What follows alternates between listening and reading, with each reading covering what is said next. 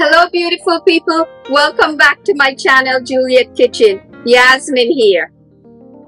I am super happy to share my recipe for a hearty root vegetable with lentil soup.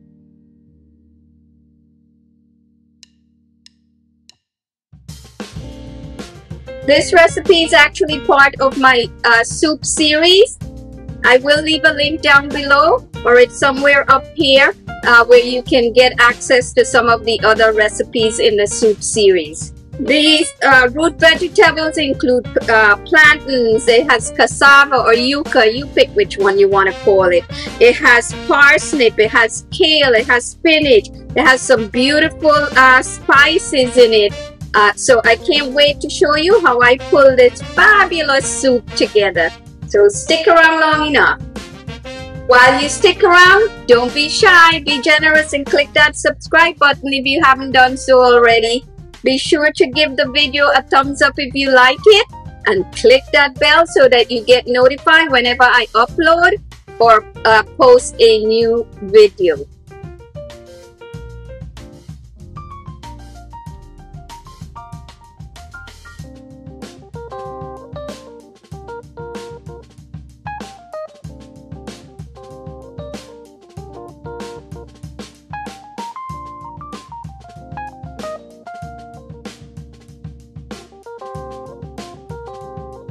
Okay, beautiful people, I am ready to show you how to make this amazing soup. You guys know I like my ghee, and this adds a lot of good flavor. I'm going to add about 2 tablespoons.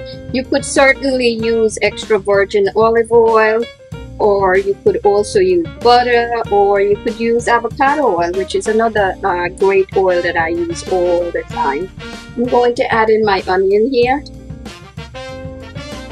I like the onions to cook slowly, so I add it to the cold fat. The onions you could cut any way you wish. It could be diced, it could be chopped. If they're uneven, that's fine. It's a soup for crying out loud. Okay, I'm gonna let this cook for a few minutes until I start to smell it and it starts to get a little translucent.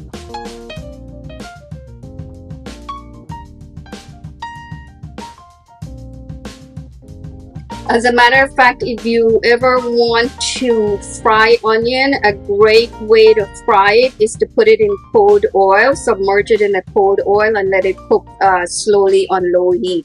And it gets very beautiful and crispy. It smells so good. It's looking fabulous. Look at that. My herbs, I have here oregano and fresh thyme. It's 2 teaspoons of fresh thyme leaves and 2 teaspoons of fresh oregano. I always only like to use fresh. Once in a while I will use dried herbs. I find that they don't have a lot of flavors. Perhaps if I'm making a dry rub, I will tend to use the dried stuff.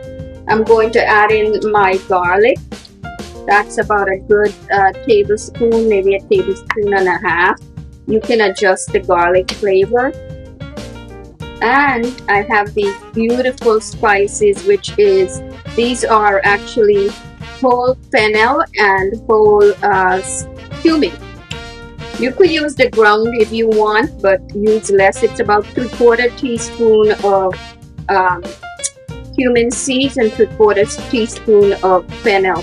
Fennel has a lighter flavor than the cumin. Okay, I'm going to add in some basil at this time. That's 2 basils. I am using red lentils in this recipe. I love red lentils because it has more of a melty texture. It melts better than the regular type of brown, if you will, lentils. So I'm going to get these in here. I actually rinsed these well. Give that a little stir. And now I have my root vegetables. I'm going to add them all at the same time because I like my veggies kind of almost like melty. Sweet potatoes. This is 1 sweet potato that I peeled. have turnips.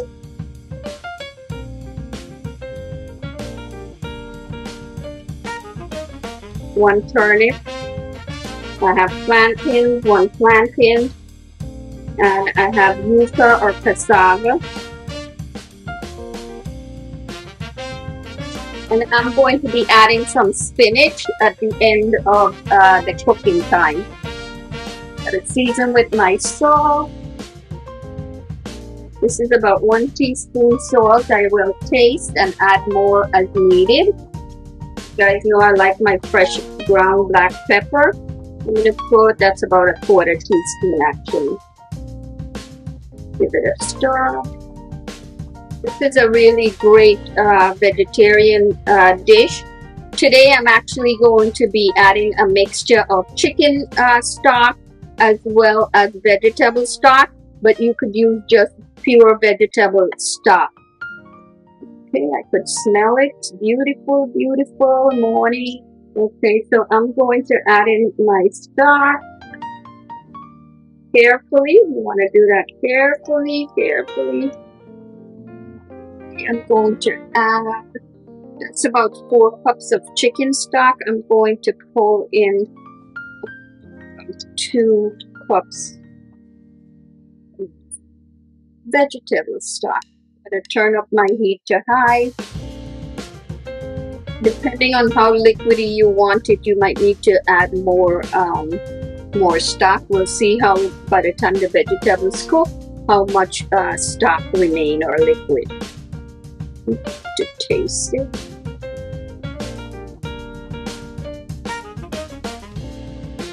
Wow. And it hasn't even started cooking yet. I'm actually going to cover this and let it come to a boil. Let's see, it's hopefully come to a boil. Yep. I am going to add this piece of magic. This is a habanero or maybe Scotch bonnet. I can never tell the difference. Hot pepper. The trick is to put it in whole and make sure it doesn't burst. So when you come in and you stir your broth, you want to make sure that it doesn't break.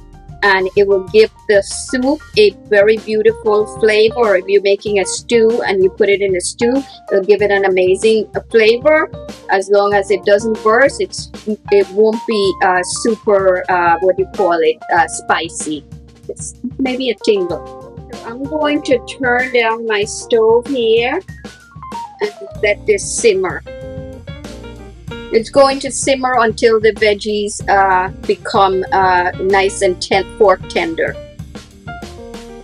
Okay, beautiful people. It's amazing. I checked it like in 20-minute time. Everything is so melt in your mouth. And I allowed it to cook another 10 minutes, so 30 minutes in all. Everything, you see that? Nice. Fork tender, fork tender. These plantains, fork tender. I like it super, super, super soft. Okay, see the pepper? It stayed whole. Oops, I gotta be careful not to bust it. See that? It stayed nice and whole. It's just going to flavor. Fine. And then, now what I really want to do is add some greens. I have a mixture of kale and spinach. You put any type of green vegetables that you like. I'm going to add a pinch of salt to the veggies. Pinch, pinch, pinch. And if you leave out the chicken stock, as I mentioned, and just put vegetable stock, or you could just put water, but I think the vegetable or chicken stock adds a little bit more flavor. So am I messing up my pretty dress today?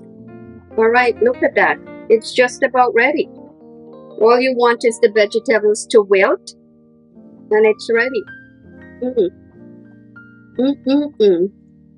This broth is nice and thickish, which is how I like it. You could certainly add more liquid to make it as soupy as you like, but I like my soup broth a little thicker, at least for this one. Oh dear heaven, you have to try this. It's so good.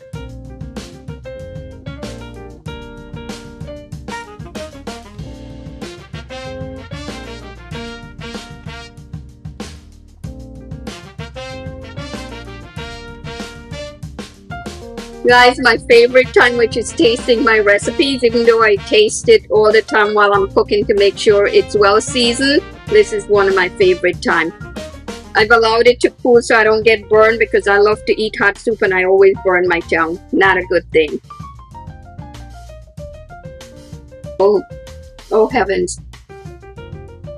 This is amazing. All of these veggies are so super tender. Amazing. Amazing, amazing. I do hope you take the time to try this recipe and love it as much as we do around here. Until next time, happy cooking!